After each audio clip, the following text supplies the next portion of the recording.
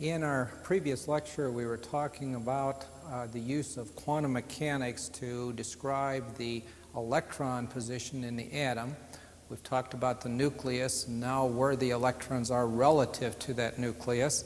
And we talked about the fact that we can identify each electron in an atom by its energy by using the 4 quantum letters that we have previously mentioned, which pertain to the principal energy level, which we define with the letter N, and has numeric values of 1, 2, 3, on up to infinity. We also have another number called the L quantum number, and it has values of 0 on up to a maximum value of n minus 1. In other words, when n is equal to 3, L could have values of 0, 1, and 2 would be its upper limit. We also then said that because of the shape of these energy positions, we could have an orientation factor, and that has values depending upon, again, the numeric value of L. M can have values of minus L, 0, and plus L. Or, in other words, if L does have a value of 2, then M could have a value of minus 2, minus 1, 0, plus 1, or plus 2. So there are 5 orientations, or in other words, 5 equal energy positions that those electrons could be found. Finally, we said that if the if the electron is a particle and it is spinning, then it has associated with it a magnetic field, and therefore we can have a spin quantum number indicated as a plus 1/2 and a minus 1/2. If you recall from our previous discussion, we also talked about the orbital. The orbital is this volume of space, then, where an electron, which has 4 quantum numbers describing it, could be found 90% of the time. So we're not saying that the electron is moving in a circle or back and forth or a square or where it's going. We're merely saying that there is a 90% probability of finding it someplace in this space then around the nucleus if it has that particular energy 90% of the time. And we'll use orbitals and orbital pictures to talk a little bit more about molecular geometry a little bit later. Now, again, just looking at L, because L is what determines the shape of the orbital, we specifically talked about and looked at if we've made a plot with L equals 0 into the quantum mechanical equation, we end up with an orbital that we call an s orbital, and it is spherical in shape. And of course, a spherical object would have no orientation associated with it. So therefore, we don't have an orientation factor.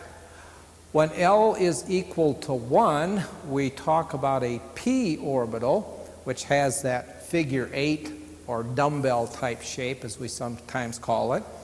That's a p orbital.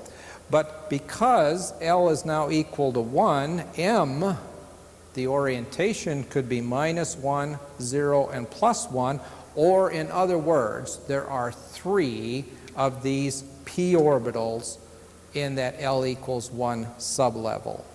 And of course, in the previous lecture, we looked at the drawings of these 3 p orbitals. When L is equal to 2, we have a d orbital. Most of the d orbitals had sort of a 4-lobe structure to them. But again, when L is equal to 2, then M could have values of minus 2, minus 1, 0, plus 1, and plus 2. So again, 5 orientations, so there would be 5 d orbitals. And finally, we talked about L equals to 3. The f orbital, we looked at the pictures of them. They were kind of a complex looking mess, and we're really not going to worry about their shape, but we would note that then for the f orbital, because now L is equal to 3, then M could be minus 3, minus 2, minus 1, 0, plus 1, plus 2, and plus 3. In other words, 7 f orbitals that we could have. Keep in mind, each orbital can contain 2 electrons, provided, of course, that the spins are different. Now, it is possible then to describe each electron in an atom with 4 quantum numbers, 1 for n, 1 for l, 1 for m, and 1 for s.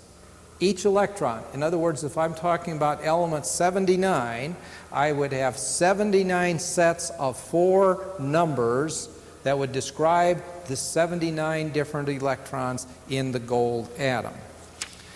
Well, one of the things that we can say, and this is after a scientist by the name of Pauli, Pauli's exclusion principle, get this up here where we can see it, Pauli's exclusion principle says that no 2 electrons in the same atom can have the same 4 quantum numbers. No 2 electrons can have the same 4 quantum numbers. Let's look at doing a quantum number one here for helium. Helium's pretty simple. We have 2 electrons, and what we are saying then is that for each of the 2 electrons in the atom, now we need to write a number for n, a number for l, for m, and for s. And we're going to do that for 2 electrons. So the first row is in the first principal energy level, so n is equal to 1. And so therefore we would have our first number would be 1. Now when n is equal to 1, L has only one possible value, 0. And M has only one possible value, 0. And the spin could be either a plus 1/2 or a minus 1/2. Now I'm not saying which electron would have which, but one would be a plus 1/2, the other would be a minus 1/2. So the other electron would have a 1, 0, 0, minus 1/2. This fits Pauli's exclusion principle. In other words, the 2 electrons do not have the same 4 quantum numbers. 3 of them are the same, but the last one is different. So no 2 electrons in the same atom can have the same 4 quantum numbers. At least one has to be different.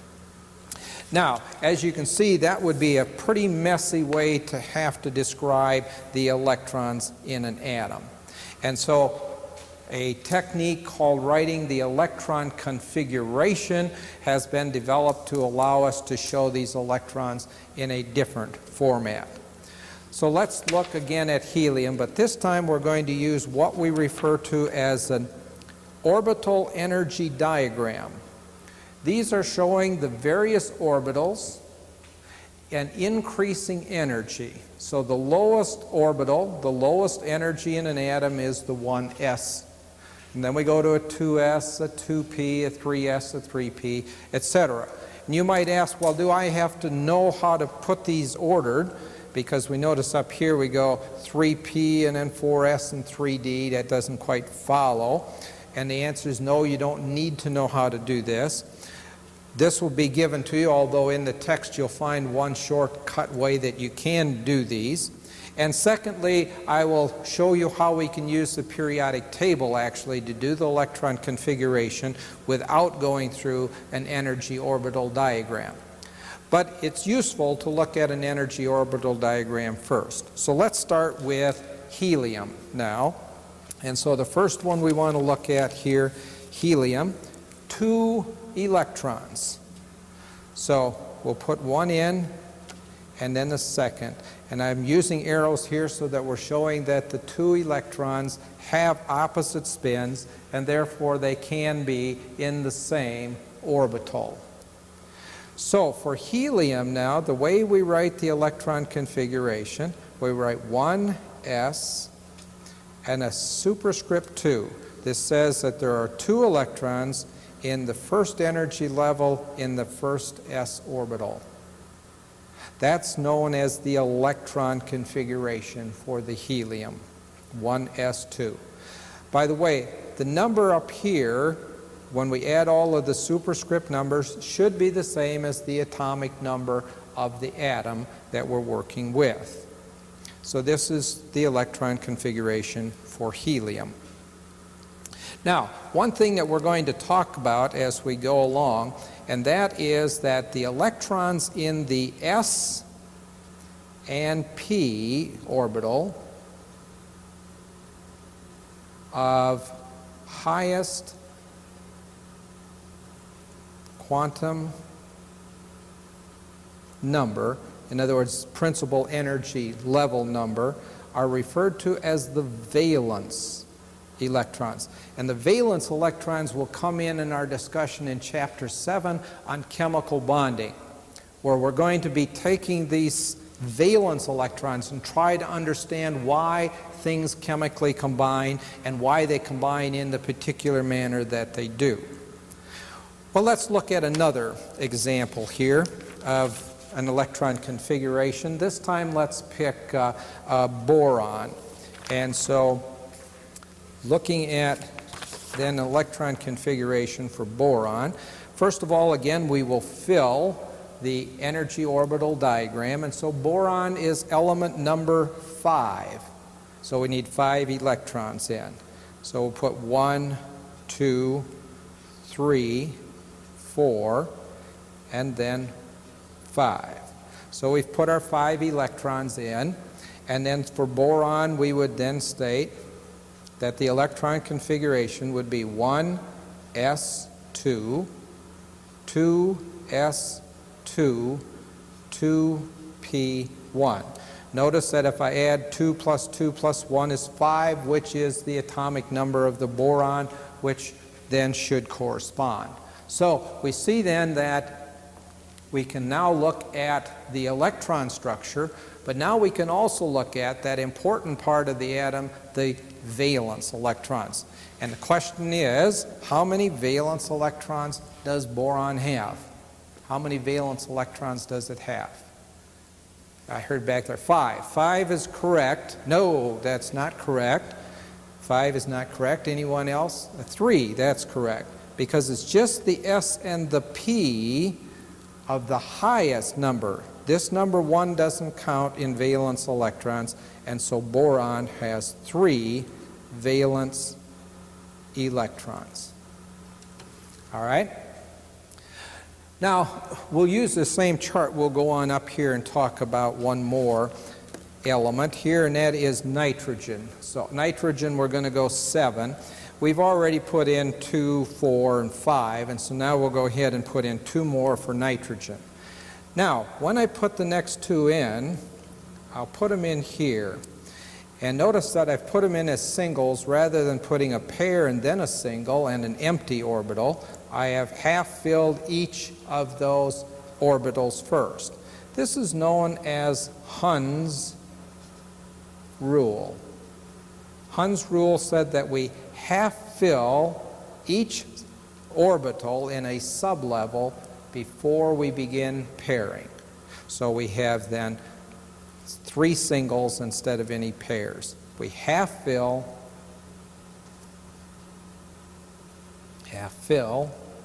a sublevel before pairing. Now, the last thing that we want to do here is write the electron configuration. And so for nitrogen, then we're going to say 1s2, 2s2, 2p3. And how many valence electrons does nitrogen have? And it does have 5. That's correct. 5 valence electrons. So we see the 2 and the 3. Also, if we add up, 3 plus 2 plus 2 is 7, which is the atomic number of nitrogen, which is then the correct electron configuration. So we can write electron configurations by filling the energy orbital diagram, keeping in mind Hund's rule on half filling, and we can look at the electron configuration to determine the number of valence electrons. Let's look at the electron configuration now for an element in the third row of the periodic chart. So let's pick element 13, aluminum, and take a look at its electron configuration. Again, here we have our energy levels. Now you might ask, do I need to know how to order these? In other words, jump from the 3p to the 4s, etc. The answer is no. There is a little technique given to you in the text of how you can do that to set up an ordering. But this will be given to you on an exam if a question is asked, so that you do not need to remember how. Or I'll teach you a little shortcut method that we can use using the periodic table itself. We don't have to have anything memorized, essentially. All right. So we said we're going to do aluminum, element 13, so we want to put in 13 electrons. Now, rather than draw arrows up and down each time, and I'll go ahead, the first one here, I'll put it in as arrows to show that they are paired with opposite spins.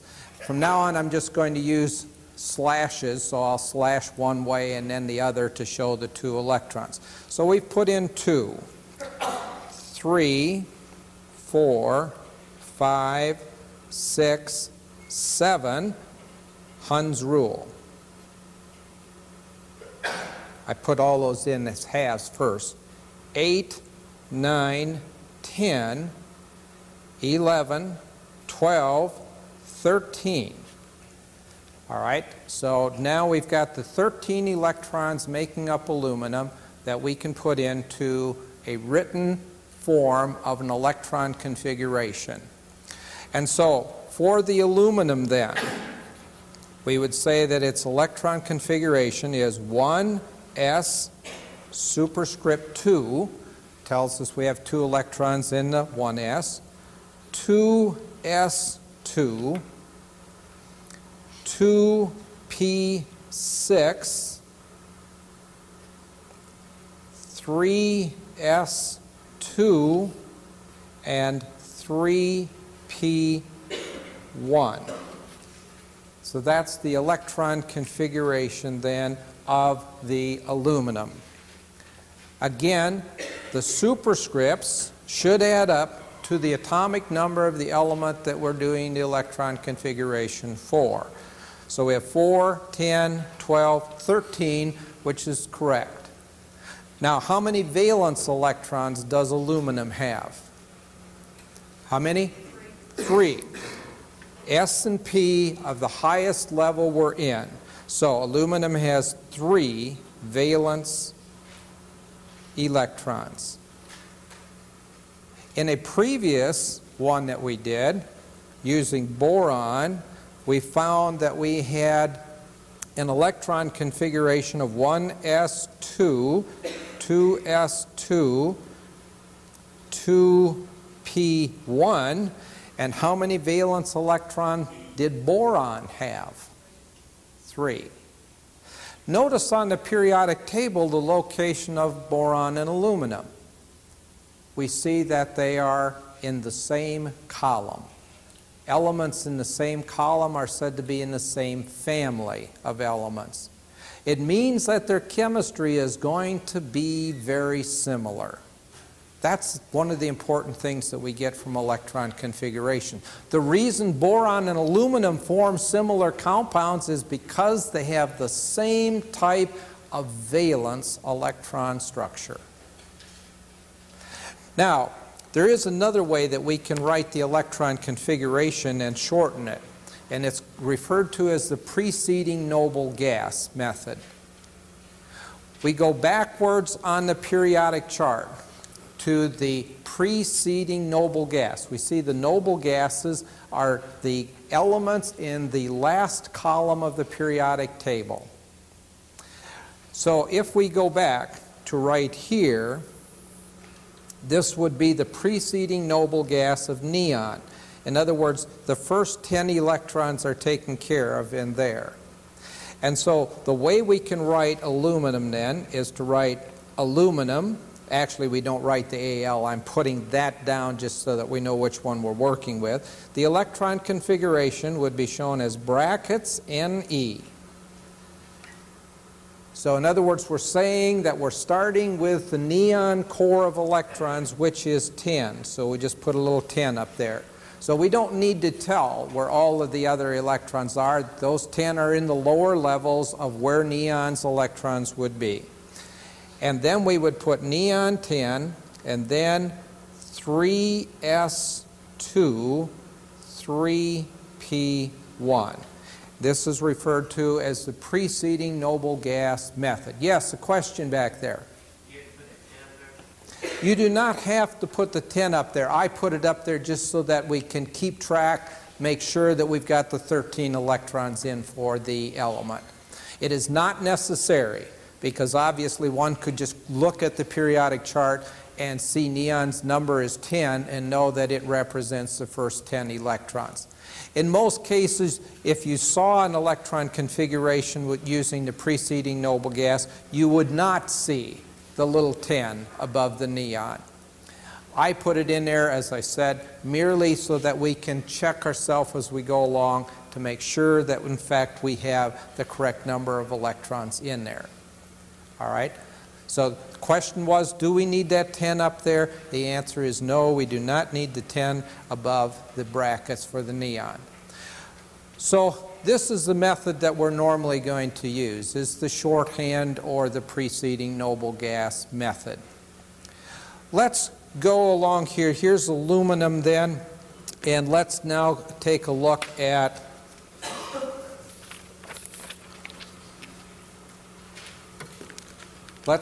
argon.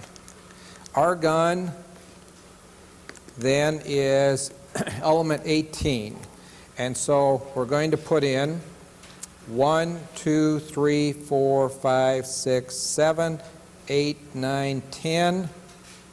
As a matter of fact, keep in mind that this right here represented neon up to that point. Now we'll go ahead and we'll put in 8 more electrons for the argon. So 10, 11, 12, 13, 14. Actually, they should have been half filled. 15, 16, 17, 18. So we now have argon. Now, to write the electron configuration for argon, then, we would say that it is bracket neon and 3s2, 3p6. That would be the electron configuration using the preceding noble gas for argon. But there's something here that I really want to point out that I hope that you would see here. As a matter of fact, let's go back here and draw one more line. If we draw a line right here, we have this. Notice that whenever we fill the S and the P of the highest level we're in, we are at a noble gas. In other words, when the 2s and the 2p have been filled, we're at neon. When the 3s and 3p has been filled, we're at argon.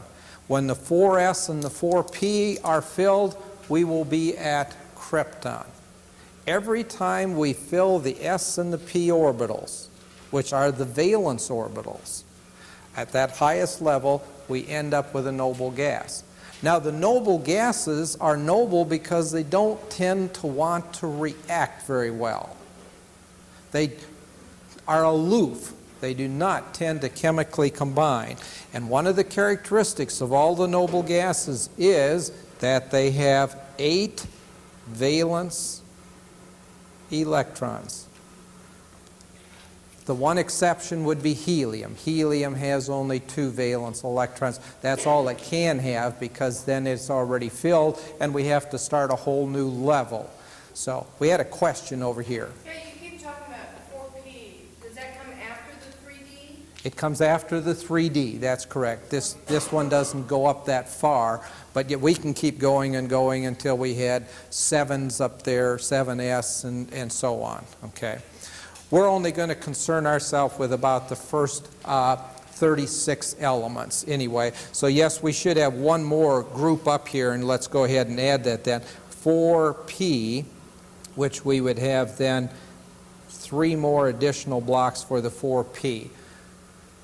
If we now go ahead and let's go one more example here, and let's do iron, element number 26. We have 18 in, so we'll go ahead and leave that. And now we'll go ahead and add then number 19 and 20, 21, 22, 23, 24, 25. Remember Hund's rule, we half fill all of them. And then we pair it up 26. Does it make any difference which one I put the pair in? No, these are just for our own bookkeeping purposes. Doesn't mean anything. So now we see then for iron, if we're going to write the electron configuration, iron now has an electron configuration, brackets argon. That's the preceding noble gas that was filled right here. And then 4s2, 3d6. Now the question is, how many valence electrons does that iron have? Somebody said 8. How many valence electrons does the iron have? 2. What are valence electrons? Electrons in the S and P of the highest number we're in. That's all, just the S and P. We're in the 4th column. We're our fourth row. We've already started n equals 4. And so only the 4s and the 4p would be valence electrons. There aren't any in the 4p, so the only 2 would be down here. So that would be iron. If we went on up and did, I said this was the last one. I fibbed, we're going to do one more. We're going to do gallium, element number 31. So for 31, we're already at 26, 27, 28, 29, 30, and add 1, 31. And if we're going to do then the electron configuration now for gallium, element number 31, we would have the brackets, start with the preceding noble gas, Ar, and then 4s2, 3d10, and 4p1. And that would be then the electron configuration for the gallium. This 10 out here I should scratch off so we don't confuse that with part of it. All right. How many valence electrons does gallium have? How many valence electrons did aluminum have? How many valence electrons did boron have?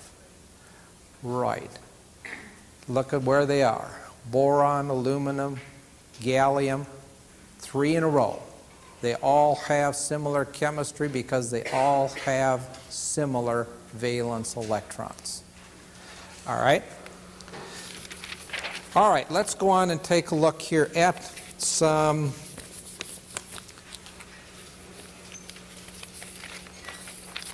do this here quickly. Where's the sheet? There we are. This just shows the electron configuration and the orbital energy diagram corresponding to the first 10 elements. These 10 elements are listed in your book as well, shown. The only difference is instead of stacking them left to right, it shows them as increasing energy diagram, but showing the same information. And again here we notice neon has this complete S and P, and that's the noble gas, 8 valence electrons. When we got back to helium, it can only have 2 because that completed the first row, and so it's the noble gas. But 8 is going to be the clue as we get into chapter 7. 8 valence electrons is what things are going to be trying to achieve. Yes? That last one,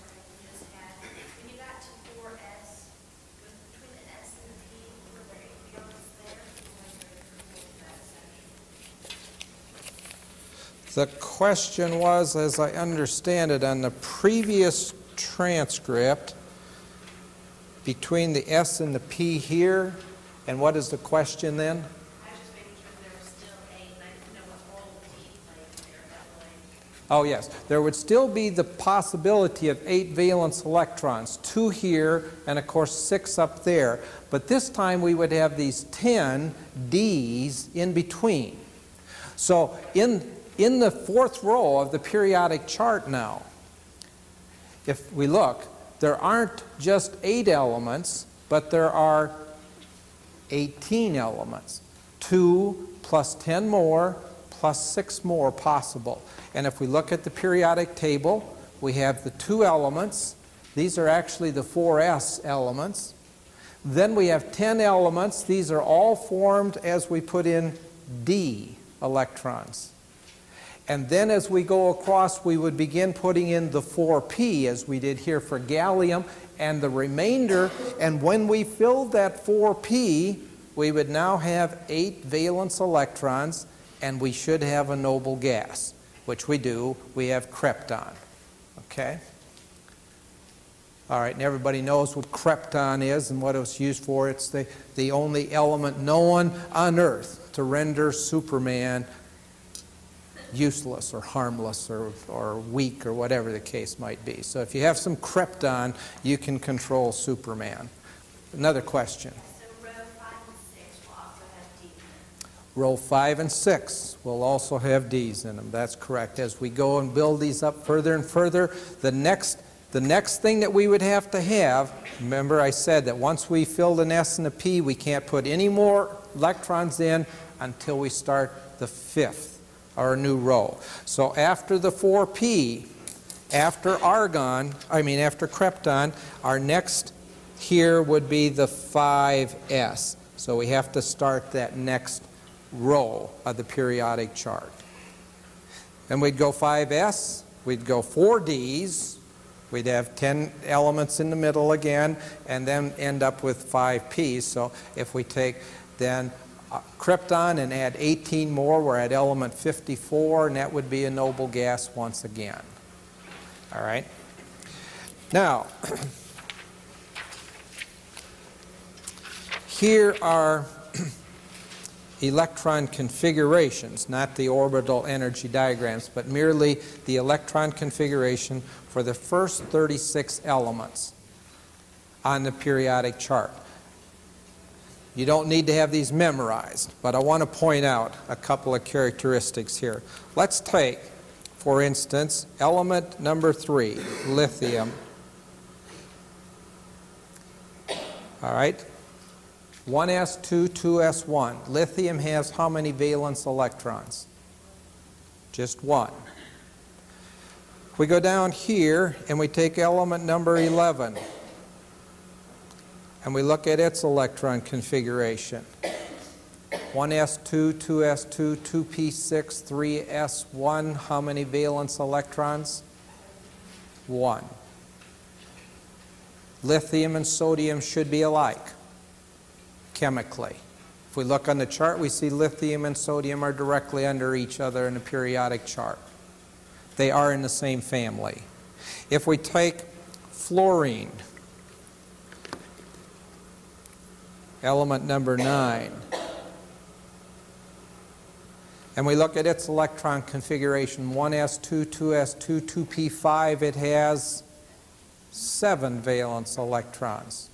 If we look at chlorine, we have a 3s2, 3p5, we have 7 valence electrons. Chlorine and fluorine should be alike. As a matter of fact, if we go over here to number 35 and look at its electron configuration, we have a 4s2, 4p5. It has 7 valence electrons. So each of those 3 elements, fluorine, chlorine, and bromine, have the same number of valence electrons. Sure enough, there they are on the periodic chart in the same family, in the same column of elements. And again, stressing the fact that when we have that 8, Every time that S and P is filled, then we come in with the noble gas. There's neon, 2s2, 2p6. Argon, 3s2, 3p6. And finally over here, krypton,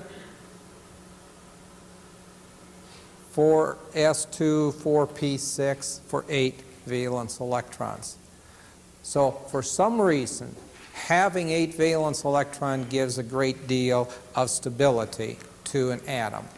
As a matter of fact, we'll see in Chapter 7 that this is the major driving force in chemical bonding, is for atoms involved in the chemical reaction to achieve an octet, 8 valence electrons. Okay? Now, I said that I would show you a little shorthand method that we can use for writing electron configurations. We'll just use this particular one first, and I have another one that we'll look at also. These are color-coded. Notice this light violet color is called the S block. In the center here we have this salmon color, which would be the D block. Over here we have an aqua-colored group, or the P block, and these down here are called the F block. Now if we look at the periodic table here then, we see that the first two columns are the S, and then these in the center are the Ds, and these 6 over here are the Ps, and the Fs are pulled out separately. F occurs when L is equal to 3. Remember, that's a possible sublevel that we can have. They're pulled out of the periodic chart primarily because if we plugged them in here and here, of course the whole periodic chart would have to be extended way over there to put those 14 elements in the periodic chart where they would normally occur. That's why they're pulled out that way, merely to keep the chart a practical length. Now, one of the other things you'll note, if you look up there, is that the S and the P always corresponds to the row that it's in. 1s, 2s, 3s, so on. So they're always whatever row they're in. But notice that the D is always numbered one row or one number less than the row it's in. So if I'm in the 4th row and in the D, this is a 3D, not a 4D. And the Fs, if we ever do get down in there, which you won't need to worry about because we won't ask you any of those, but if you ever did want to write it, the Fs are 2 numbers behind the row that they would fit in. For instance, the first one would be this row right here. This is the 6th row, so this would be 6s, and then we would be talking about a 5d, one less, but this one would fit in here now as the F, so this would be then the 4f. 2 numbers behind the row that it's in. Now, let me show you how I can use this chart then to do the electron configuration for any element that I want to pick. Somebody pick an element for me right here. Give me just pick an element beyond 80, let's say.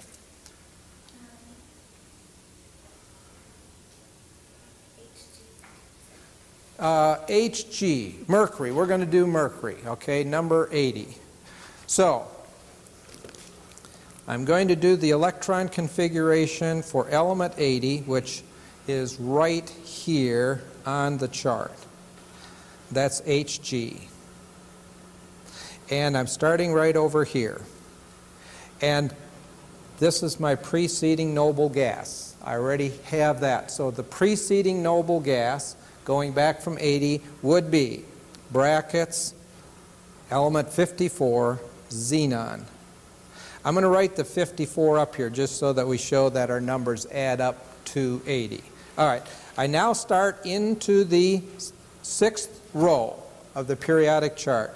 So I'm going to have a 6s2 because I'm going to go that block and that block. I have to move all the way over to number 80. Then I'm going to go into the 5ds. But once I get here into the 5D, I'm going to jump out here into the 4F. So actually I'm going to go 1, 2, 3, 4, 5, 6, 7, 8, 9, 10, 11, 12, 13, 14. So I'm going to have 4F14. And then the 5D, I'm going to go 1, 2, 3, 4, 5, 6, 7, 8, 9, 10. And now I've written the electron configuration for mercury. Electron configuration for mercury is xenon 6s2 5d10 4f14. How many valence electrons does mercury have? 2. The only electrons that are valence electrons are the s or the p of whatever the highest number is that you're at. We're at 6. So we can merely use the periodic chart to do the electron configuration. All right, let's look at one other here and use the chart. This one's a little more open, so it might be a little easier to see the numbers here.